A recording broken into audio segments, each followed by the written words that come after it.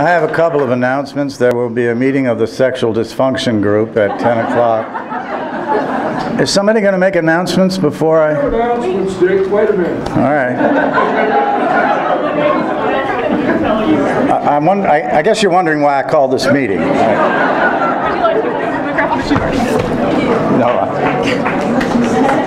Well, I'm just going to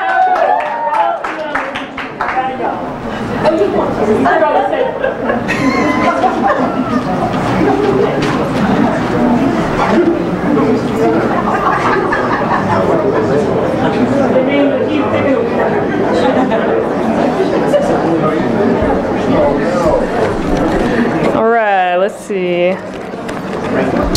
So the winner of the Joker is Lucky Leslie Barrett. Bassett. I can't read the handwriting. Leslie? I'm sorry, I got your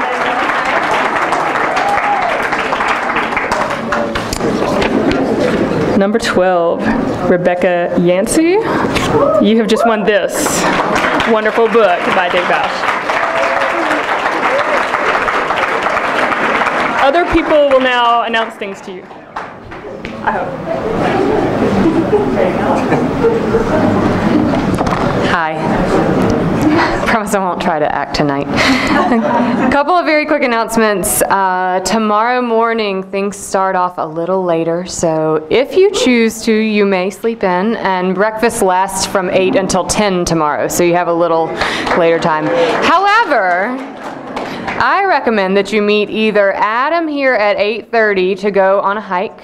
It's moved from 9 to 8:30, so change that in your calendars. Or meet me at the Fowler Center for yoga. I threatened to do a pose up here, and the staff recommended that I not. So you can see it in the morning. 8:30 for the hike here, 9 o'clock at Fowler, which is the gym, for yoga. 11 o'clock here for the fabulous Gail Hockman. I just added a couple things to the Lost and Found, which has now been created and is on the shelf back there, a sippy cup and an earring, so if you're missing those things, they're there. And finally, there is a dance tonight. I know everybody is excited. I hope you all have your dates. It is in the pub, which is right there. It's easier to point and follow than to try to give you any sort of directions, but look for the only neon lights in Sewanee. And DJ JJ will be there. He's already there warming up for you, so we'll see you there. And now Richard Bausch.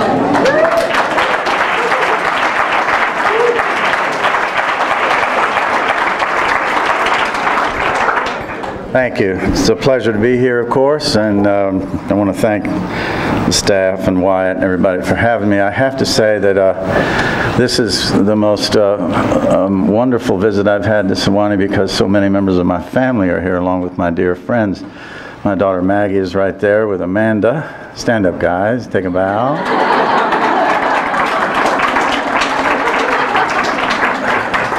Maggie's friend Peter. Friend?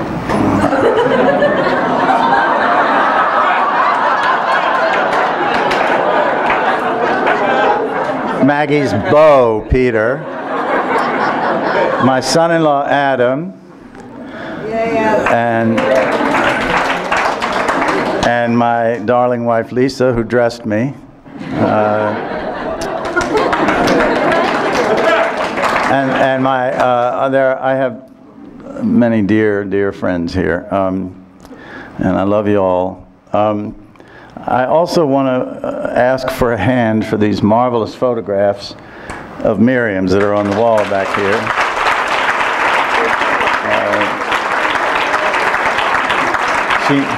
She never ceases to amaze me at figuring out just when the moment is to take the picture, but these are marvelous pictures and she's been taking them the whole week. So I wanted to do that. And you can buy these. I don't know what the price is, but... Affordable.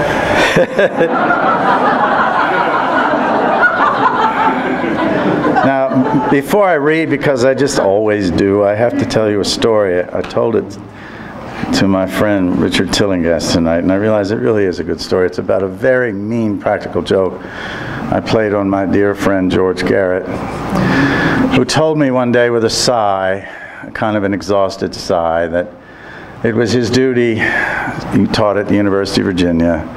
A week from Saturday, he said, I have to go to Dulles. I have to drive up to Dulles Airport. And I didn't live far from Dulles. He said, where I have to pick up 5 writers from New Delhi who are coming in to visit the university. And I said, well, I live near it. And he said, no, I wouldn't ask you to do that. Don't worry about it. But I just couldn't help it. The next Saturday, so it was the Saturday before the Saturday he thought it was, which it was. But I called the next Saturday, and he answered and said, hello. And I said, Mr. Garrett, we are wondering where you are. We are here at Dulles. And we have been here for about 20 minutes. We wonder if, are you coming? And he goes, oh my God, I'm sorry, I got the day wrong. My friend Richard Bausch doesn't live far away. Let me call him right now. And I said, all right, take your time, it's all right. And he hung up, and I hung up, and I waited, and the phone rang. I picked it up. I said, hello, and he says, man, you got to help me. I said, what? And he said, you got to go to the airport now. They came in now. I said, who? He says, no, those 5 guys from New Delhi. And I went, oh, all right, I'll leave right now. I'll go right now. And he says, okay. He said, how long do you think it'll take you to get there? I said, oh, I don't know, maybe 20 minutes. He said, oh, hurry. I said, I will, I promise. So I waited 25 minutes and then called him and said, I got pulled over. It's going to be a little bit longer. If he calls you, just tell him I got pulled over. So I waited another 5 minutes and I called. And he goes, hello. And I said, Mr. Garrett, we wonder where this Richard Bausch is. You said. And he says, oh, that dumb son of a bitch got pulled over. I don't know where he is. I'm really sorry. But he'll get there, I promise. He's really dependable. And I said, well, could you call him back and tell him to hurry? I'm going to do it, I promise. So he called me back, and I picked up the phone, and I said, hello, do you want to talk to me? And he says, you son of a bitch!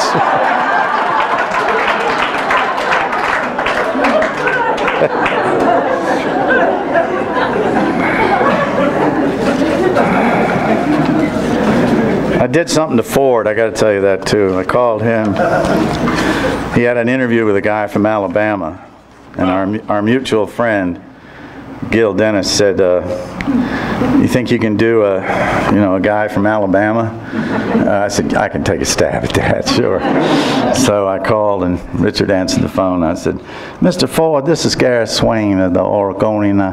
He's never seen the guy, never heard his voice. I said, I wonder if maybe we couldn't, I know we have this lunch tomorrow, and I just wonder if we could save some time by just, setting the ground week. And he goes, all right. And I said, so these novels you write, are they fiction or nonfiction?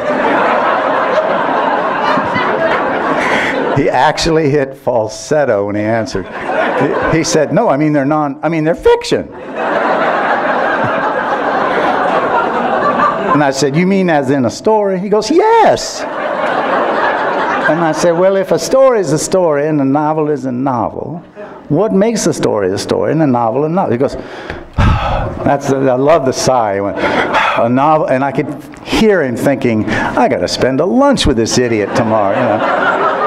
I said, if a novel is a novel, he goes, a novel is long and a story is short. And I said, well, then what about a novella? He goes, a novella is between the novel and the story. And I said, well, then what about a novelette? He goes, the novelette is the same thing as a novella. And I said, well, then what about a novellini?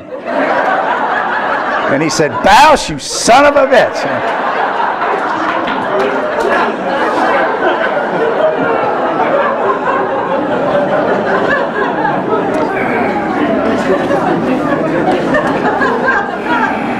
I don't do it anymore. Now what I have to read you is, I'm going to read 2 pieces, one very, very short and the other one slightly longer.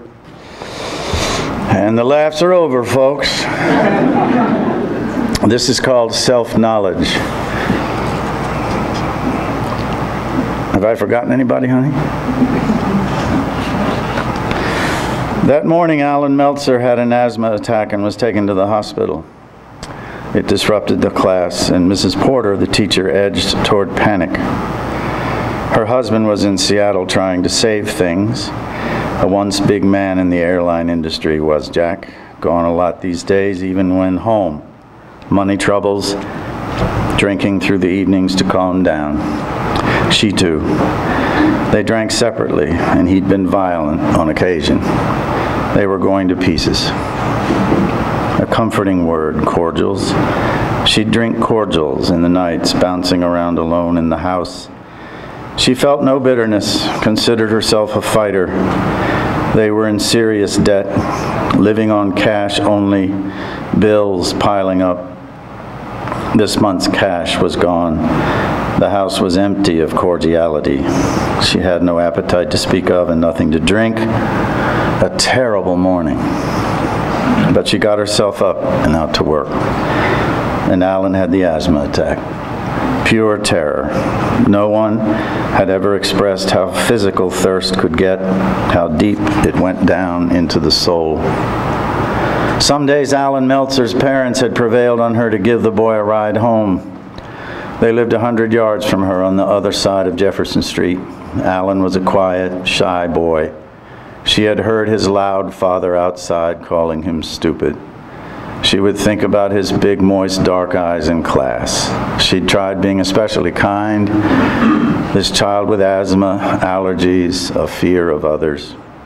The other children were murderously perceptive and pecked at him. All this lent urgency and guilt to the fact that he was gone to the hospital with asthma. Urgency because she feared for him, guilt because she planned to use his absence. No sense lying to herself. She had such an awful dread. When the school day ended, she started for the hospital planning to check on Alan. The Meltzers would be there. They saw her as a kindly, childless woman, Mrs. Porter, who had nurtured a whole generation of school children. Well, it was true, and they trusted her. She had a key to their house for those times she took the boy home. No, she wouldn't deceive herself. A drink was necessary before she faced the Meltzers, before she let another hour go by. She drove to their house and let herself in. Mr. Meltzer kept only whiskey. She ransacked their kitchen looking for it, resolved to fix everything when she got to a level. When she could think straight again out of this shaking, quite simple, she was contending with something that had come up on her and surprised her. She drank most of the bottle slowly and painfully at first, but then with more ease, gulping it, getting calm. She wasn't a bad woman. She loved those kids, loved everyone. She'd always carried herself with dignity and never complained, a smile and a kind word for everybody, Mrs. Porter. Once she and Jack had made love on the roof of a Holiday Inn while fireworks went off in another part of the city they were passing through. On their 15th anniversary, they pretended to be strangers in a hotel bar and raced to their room on the 6th floor, laughing, filled with an illicit feeling, hunger for each other. Now she did what she could with the kitchen reeling. Her own crashing down fall startled her as if it were someone else. Jack, she said. Oh yes, Jack. Her once friend and lover, a world away. But all would be well. She could believe it now. She went out into the yard, looked at the trees, the late afternoon sun pouring through with breezes, life's light and breath, the great wide world. She felt good. She felt quite reasonable. Nothing out of order. Life would provide. She started across the span of grass leading to the trees, confused about where home was. She sat down in the grass, then lay back. When they returned, the Meltzers would see. She would have to explain to them, show them the necessity. Honesty is what we owe each other. She'd always told the children that, hadn't she? She had lived by it, hadn't she?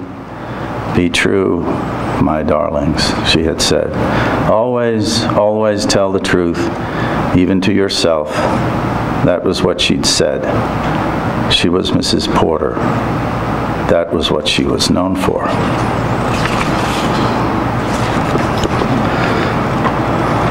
That's called self-knowledge. And now this one, which is slightly longer. I'm sorry. You're all looking at me like, shit, I was having a good time. It all went to hell, God. This is called The Wait.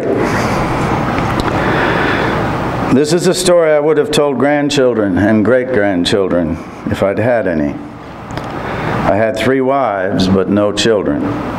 That's a mystery, I suppose, as it's a mystery that I've been around for more than a century and am still blessed with reasonably fair health. I also remember what I had for breakfast this morning and who I talked with.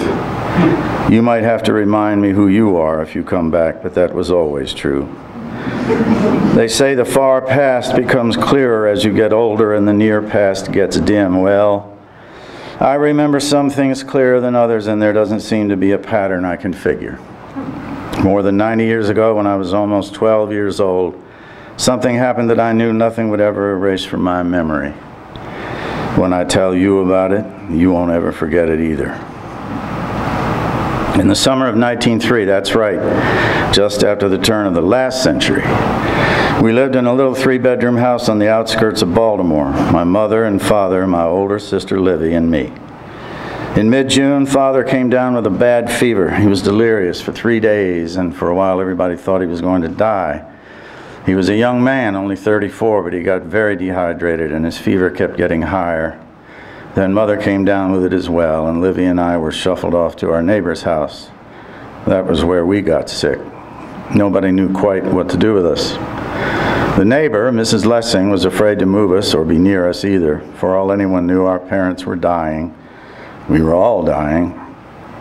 She got so frightened that she went over to the post office and sent a telegram to her cousin out in Frederick, and he came in with his wagon and mules and took her away.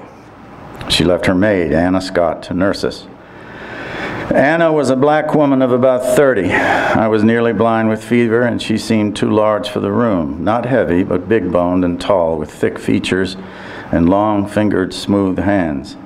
At least the backs of them were smooth. The palms made a pleasant scratching when they moved across your face or rested on your forehead.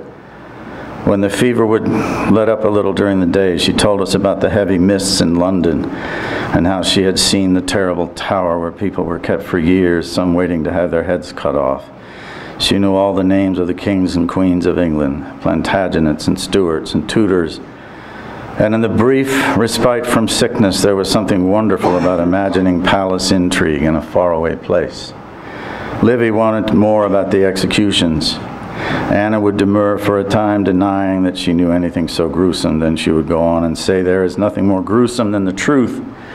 And she would tell us in that soft drawl about Henry VIII's unfortunate wives or Mary Queen of Scots. I liked her, liked listening to her soft contralto voice. She described for us the frightful conditions on the ship she came to America on as a little girl, the deaths at sea and how they slipped the bodies over the side off a long wooden board. Her ancestors were free blacks who lived in Wales. She had stories about her father who had trained in medicine down in Alabama where she grew up and had taught her some of what he knew. When she spoke of the mistress of the house, her eyes said more than her words. She had a low opinion of old Mrs. Lessing, who was as silly as she was cowardly. Y'all understand, she'd say quietly, this world is upside down. Before it was over, she got sick too. Her cold-colored skin gleamed with sweat, and when she sat down on the bed to put a cool rag on my head, it was as if she had collapsed there. Lord, she said, I feel low down. But she's never stopped tending to us. She told us of growing up in Alabama and coming north on the train and meeting Thaddeus Marcus Adams of Pratt Street in the city of Baltimore. She liked to use the phrase, listen to it, darlings, she said, running a cold rag over Livy's cheeks. Thaddeus Marcus Adams of Pratt Street in the city of Baltimore. Sometimes she sang it, lifting my shirt from my back and washing me, her hands burning with fever. At night we waited for her, and the sound of her in the house kept me awake. She moved through my dreams, and Thaddeus Marcus Adams got mixed up in it too. I dreamed he spoke to me and washed my forehead. I had a memory which I am now fairly certain was not the product of delirium, of wandering out of the room and seeing a tall, powerful-looking brown man in the upper hallway of the house. He wore a white long-sleeved shirt with the sleeves rolled above the elbow, and I saw the thick veins standing out on his arms. I tried to ask Anna if this was Thaddeus. She was singing low, still feverish, spooning broth into my mouth. "Hush," she said. "Hush, child, you've been dreaming." "Is it Thaddeus?" I said. "Tell me." "Thaddeus is away," she said. "You mustn't speak of him in this house. You must have dreamed it, child." But then she put her head down and rocked slow as if she might slump over. "My head." "Here," I said, and I took the rag from her hand and put it on her forehead. She raised her head slightly and breathed. It was only a moment. She straightened and took my wrist. "I'm just tired, child." "Anna," I tried to say. I only wanted to say her name, but I couldn't get it out. I nodded and felt that there must be something between us, a secret. When Livy and I had first come to the house, we didn't even know her. She was just the next-door lady's person, kitchen help. I don't think we had even known her name until that week. Mother was next door, dangerously close to dying.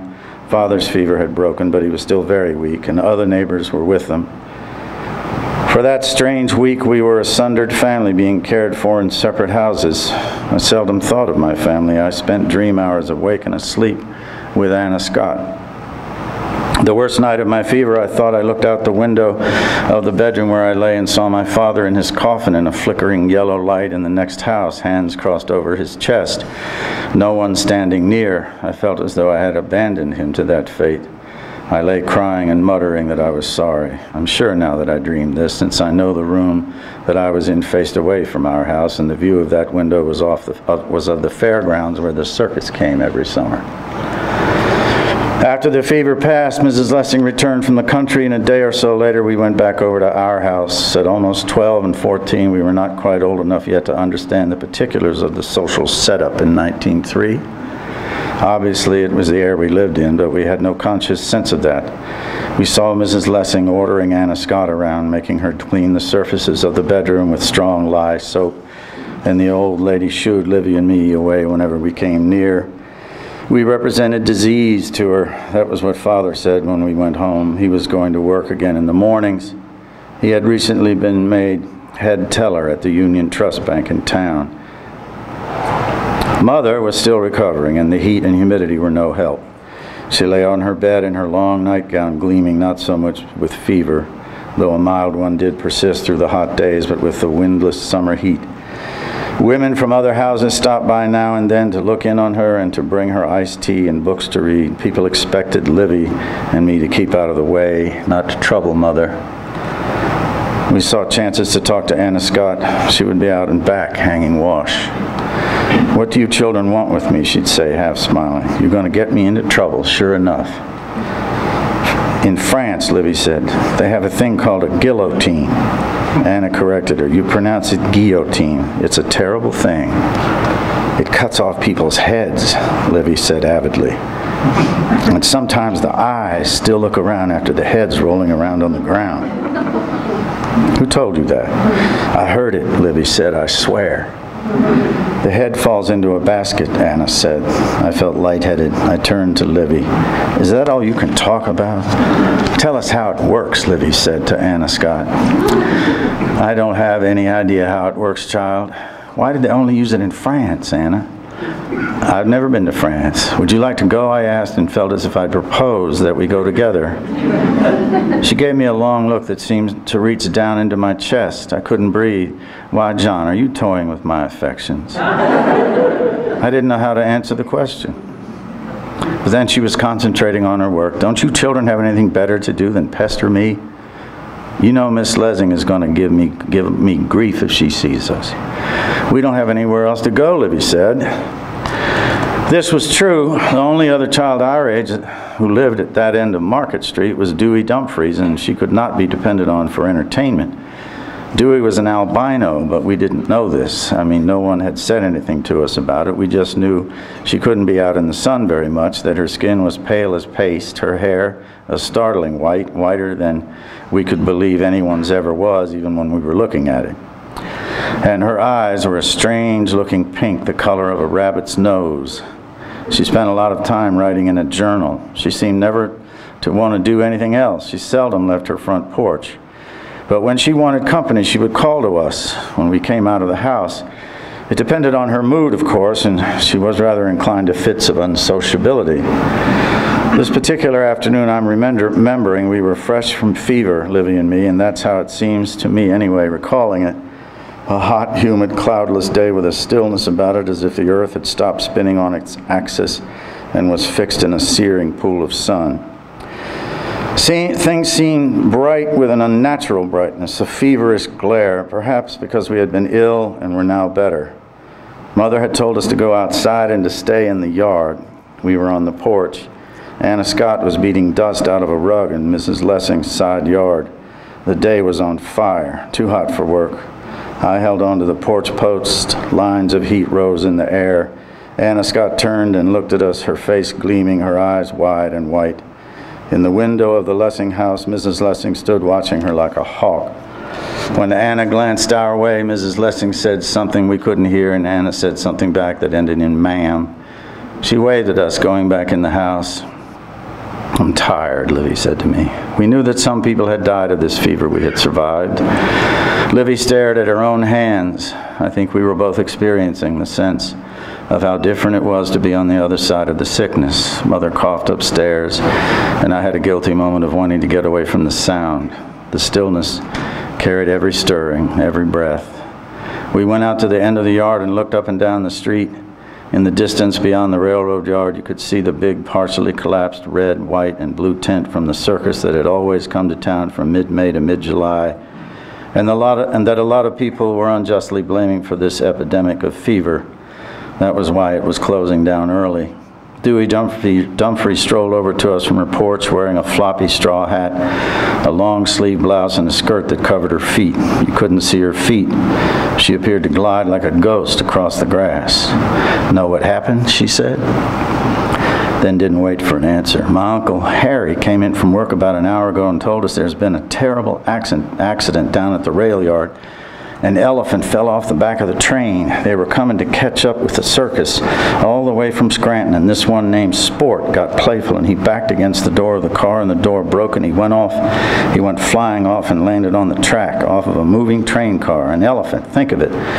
Uncle Harry said he screamed, a terrible scream. They were bringing them, two of them, to the circus. The circus is breaking up, I said. Nobody went to it because of the fever. Well, they were getting two elephants, and now one of them's dead, and they're going to have to kill the other one to put it out of its misery. What happened to the other one, I said. Did it fall too?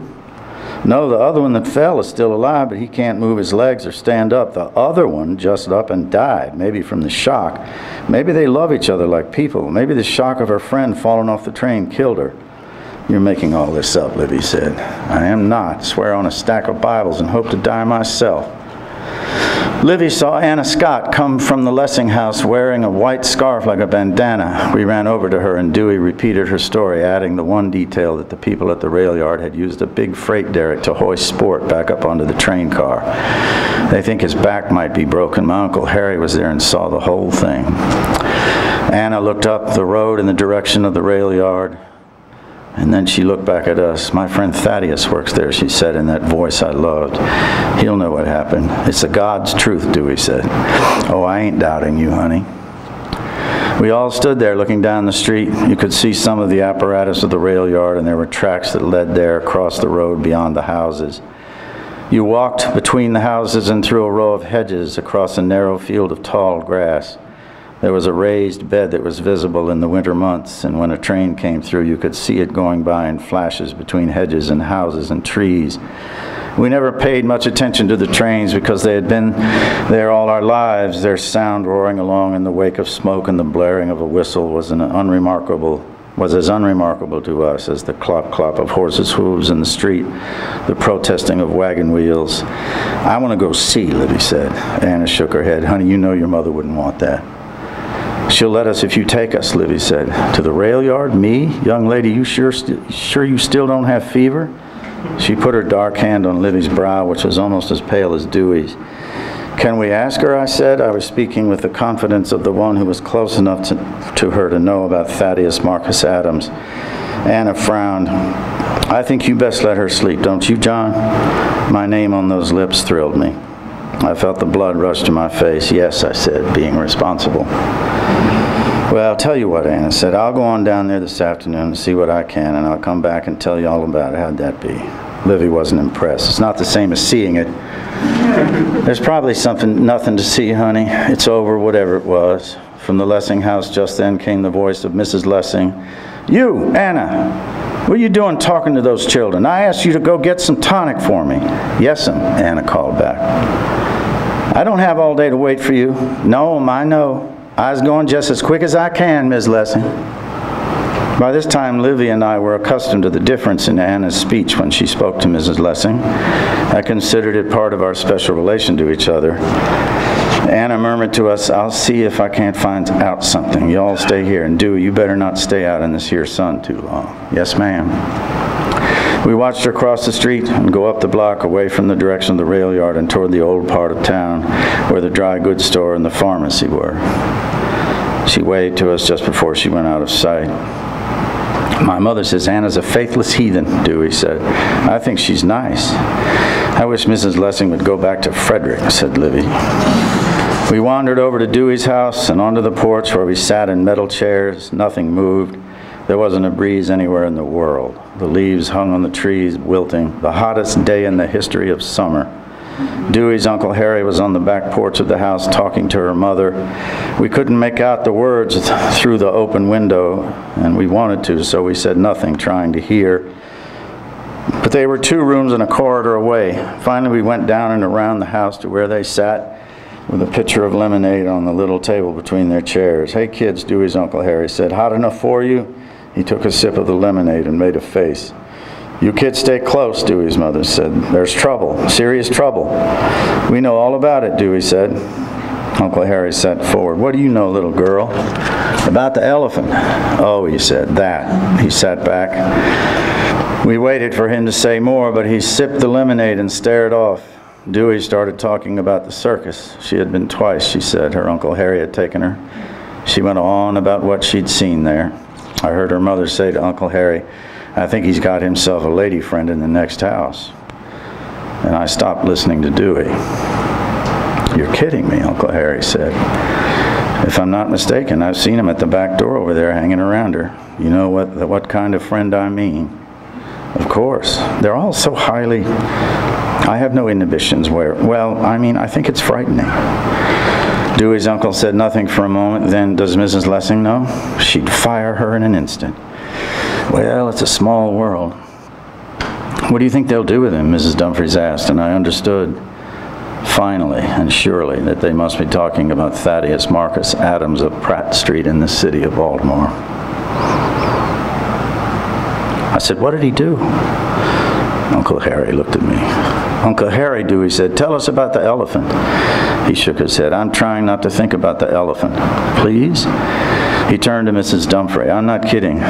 You, the worst noise I ever heard, that scream. I never thought an animal could make such a sound. I mean, there was something intelligent about it.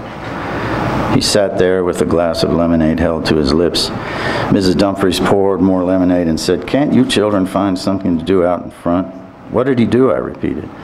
Who? Uncle Harry said. Then don't be impertinent, young man. I started to say the name Thaddeus, but thought better of it. I was afraid I might get Anna Scott in trouble.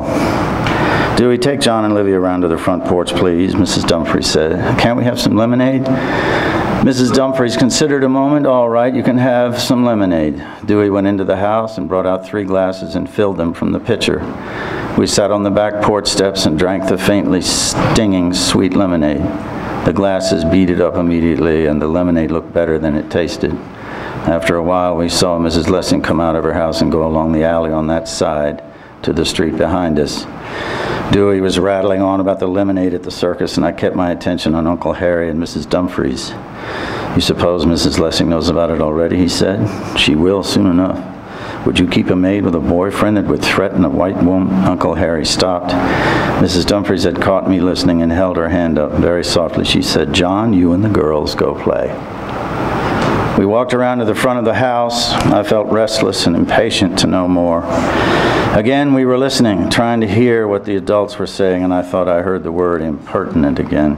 I'm sick of this, Livy said. Let's do something. I'm going to the freight yard, said Dewey. She stepped down off the porch.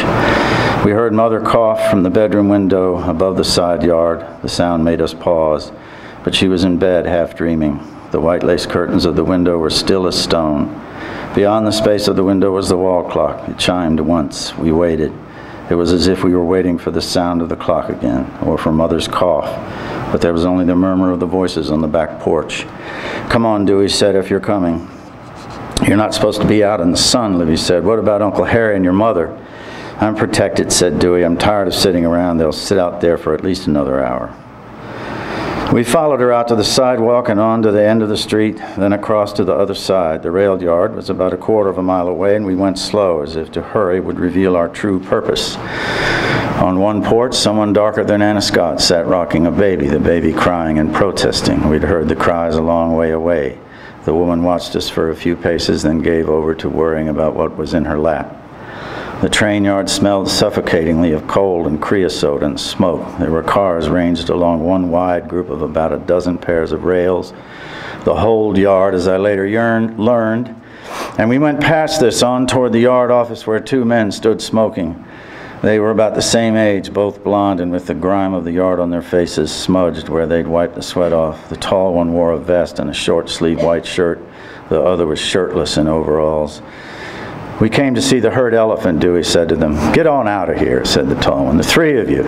If you know what's good for you, get." We didn't move. "Wait a minute, Jesse," the other one said. He leaned toward us, blowing smoke. He stared at Dewey. "What the hell if you ain't the whitest child I ever saw? Look at this, Jesse. Man, this is the opposite of a nigger." Jesse laughed. "Cal, you crazy sumbitch, you know it?" "Watch your language," Cal said. Then he spoke into Dewey's face. "Ain't you the complete opposite of a nigger?" Dewey's lower lip shook, but she said nothing, staring back into the dirty, sweat-beaded face. Up close, I saw that they were both older men. "We want to see the elephant that fell off the train," I said. The one named Jesse said, "Well, maybe you can and maybe you can't." He had brown teeth and he spit through them, then wiped his mouth with the back of his hand. He had stepped closer to Dewey, who had stiffened without giving any ground. I smelled tobacco and sweat. Jesse said, "You know, I bet these street urchins would taste good on a bed of lettuce, Cal." "I bet they would," said Cal. He rubbed his stubbled face, then flicked the cigarette out into the cinders of the yard. He brought a pouch and papers out of his shirt pocket and began to roll another.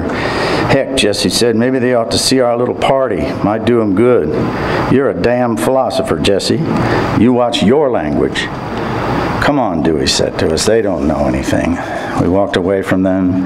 After a few paces, I turned, and they were standing there staring. "Hey!" Cal yelled, and he pointed. There were more tracks ahead. A small group of men had gathered near one of the empty railroad cars. They were moving with a quickness as if struggling with something or trying to lift something. Cal whistled and gestured for us to go over there.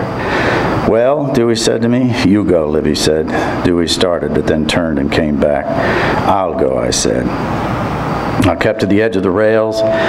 There were other cars beyond this one. I wondered which one held the elephant and what these men I was approaching must have already done with the one that had died. The grass that bordered the yard was burned in the sun, stained with coal dust. The group of men had become still, their backs to me. I got to within about 20 yards of the car when one of them turned and saw me, a big man in a seersucker suit and a straw hat. He walked a few paces in my direction. "There's nothing for you here," he said. The backs parted, and in the middle of the crowd I saw a brown man in what had been a white shirt. His face was battered and bleeding. You couldn't tell much about the features for the swelling of the eyes and the blood on his jaw and neck. The blood was all over the white shirt, which hung on his big chest in shreds. His hands were behind his back. He looked at me. They jostled him and closed in around him, moving around to the other side of the car. I saw their feet there, a lot of confused motion, straining. The man in the straw hat was coming toward me. "Shoo! Go home where you belong." It was clear that he meant to evict me physically if he had to. I backed away, then turned and ran. When I glanced over my shoulder, I saw that he was chasing me, big lumbering steps, his arms flailing at his sides. I yelled, and Livy, who was always faster than I, left us behind, running far ahead. I caught up to Dewey, and we crossed the rails, then angled back toward Market Street through a field of dry knife grass that stung our legs, and big blue stones, quarry stones they looked like, that tripped us up. We climbed the roadbed and stumbled across the rails and down the other side and went on between the houses, Livy leading the way. We came out on Market Street and lay down on the grass of the first lawn fighting for breath. My heart pounded in my face, behind my eyes, for a long while. We couldn't move or speak. Finally, Livy said, "What was it? What were they doing?" "We just wanted to see the dang thing," said Dewey. "Tell us," Livy said. I said, "I didn't see anything." I remember thinking that it was my business, not hers or Dewey's. We were quiet then. A wagon came up the street, 2 large drays pulling it, and a boy sitting up on the bench with a piece of Johnson grass in his mouth. The boy looked at us as the wagon came by, and then he lifted a skinny hand to wave. I waved back. "I bet the elephant's already shipped somewhere else," Dewey said. We got to our feet and went along the street. When we reached Dewey's house, we walked through the airless hallway to the kitchen and out onto the back porch. There wasn't anyone there. We drank water from the well and back and poured it over our faces. Then we sat on the porch steps as if waiting for the day to change. My head spun a little, probably from the running, but it frightened me. I felt sick. I watched the windows of Mrs. Lessing's house, and nothing stirred there. Dewey said, "I wonder where they are." "Probably looking for us," Livy said. "Why did that man chase us?" "I don't know," I said. "How do I know?" We were abruptly irritable with one another. They were looking at me. I wondered if what I had seen might be visible in my face. It was hard to believe they couldn't see it. I felt it in my cheeks like a bruise. Presently, Anna Scott came into the alley from the end of the side street where Mrs. Lessing had gone earlier. She came slow, her hands knotted at her abdomen. I stepped down to the well with one of the lemonade glasses and filled it with water, then hurried across the lawn to meet her. She had seen me and paused, her lips parted slightly. She was crying. I saw that she was standing there crying, and I wanted so to touch her, to say something, anything. She ran the backs of her hands over her eyes. I had the sense that I had known all along she would be like this when I saw her again. "Hey," I managed to say, "want some water?" She spoke through her teeth. "Is that how you address a grown-up? Hey?" "No," I said. She sobbed. "Anna." Her lips curled back. "You get away from me." She sobbed again. Then she spit the words at me, "White boy." Her depthless eyes fixed me there and held me out. I could almost see them shut down under the black irises. She said nothing more, but crossed to Mrs. Lessing's back door and went in. "What was that?" Livy said as I returned to Dewey's back porch. I sat down on the top step, silent, watching where Anna had gone. I guess Livy knew enough not to ask me again. I think I understood most of what had already happened, and I wonder if it even needs me to repeat it here. Thaddeus Marcus Adams. I know how you felt, Tim. Of Pratt Street in the city of Baltimore had said something that a white lady considered flippant, and for this had been beaten to within an inch of his life and strung up on the street lamp at the border of what everyone back then called Darktown. Some people from his neighborhood had cut him down, and he was not dead, but he was blind. He would never walk without a limp, and of course any kind of life he might have had was over forever.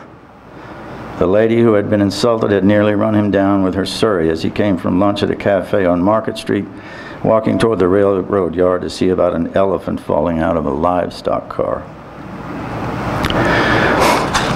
The most unusual thing about that day took place in the evening at 6 o'clock. They hanged the elephant.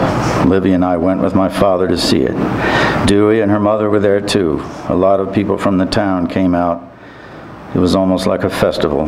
They had got the elephant unconscious with ether, and they put a chain around his leathery neck and began lifting him on the same freight derrick they had earlier used to put him back up on the train car. He woke as the chain pulled him up, standing on his hind legs so that it looked like a trick. He screamed, even through the tightness of the chain. It had disappeared where it was wrapped around the neck, but the line of it jutted from the loose flesh on up to the top of the freight derrick, tight as a piano wire. The elephant's head was turned oddly to one side, and his screaming thinned out so that it was only a kind of hissing and gasping. The body stretched long, the rear feet were still touching the ground. He was choking slow.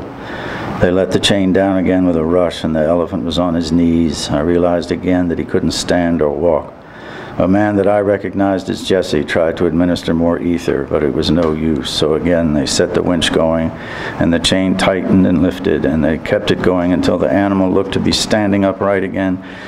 Front legs hanging down, back legs supporting no weight, but still touching the ground. An instant later, the elephant emptied his bowels and his bladder, and there was a gasp of alarm and fright in the crowd. I heard Livy yell, a sound like a cry in a nightmare. I looked at Dewey and her mother. Dewey's eyes were wide, her mouth open.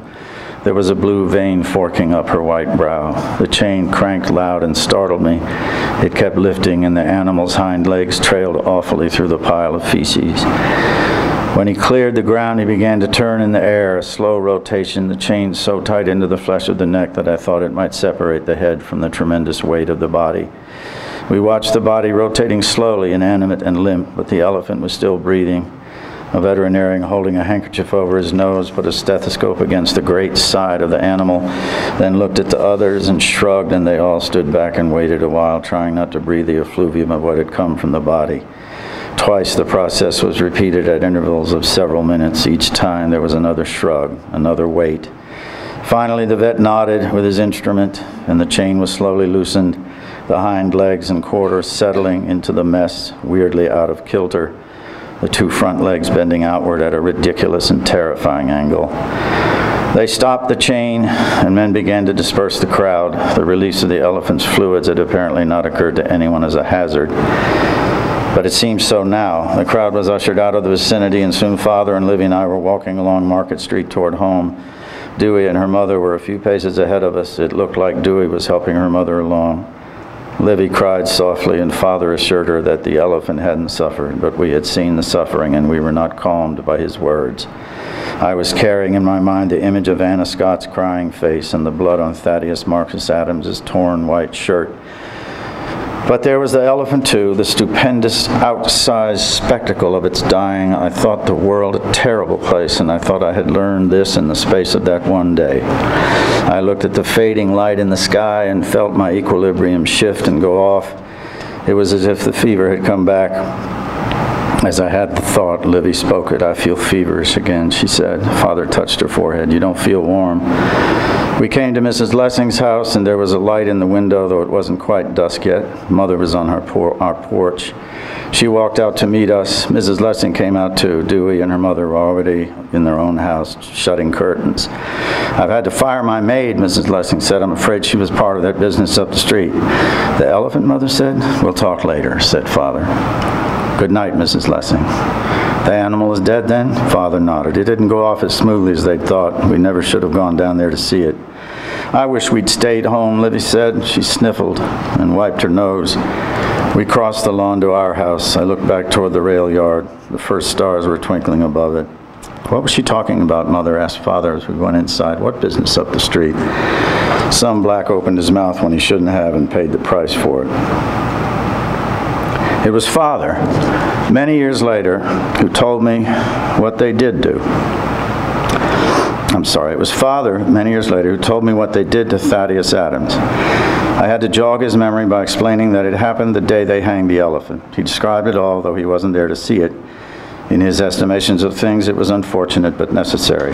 He worked hard to teach me honor, the love of one's family, the value of self-sacrifice, kindness and concern, graciousness and thrift, industriousness and hard work, the love of country. I never knew or found out what else might have happened or how Thaddeus fared in his harmed life. And I never saw Anna Scott again, nor ever heard what became of her. Dewey moved away before I reached majority. One fall morning, our house was empty and new people moved in a week later. My parents lived to great age, into the early hundreds. We buried Livy in the spring of 1958 after an automobile accident, but she was 67. Mother and Father were still very healthy, even strong. Livy's family took good care of him that day. Livy had raised 3 handsome and successful boys. They spoke with my father and me about all the trouble the coloreds, as they were then called, were causing. I went along with their talk, fearing the disapproval I might have to face if I said anything, and I confess agreeing with some of what was said. But then I remembered Anna Scott talking to me in fever in the year 1903. grown so old. Everybody's gone now.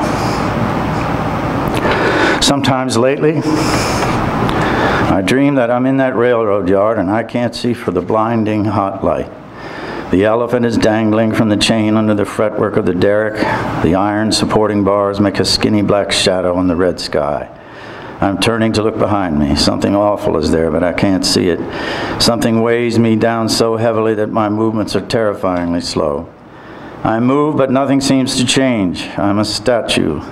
Utter stillness, trying to turn, trying to open my eyes in the blindness, and I never do see what waits in that dream that is so threatening.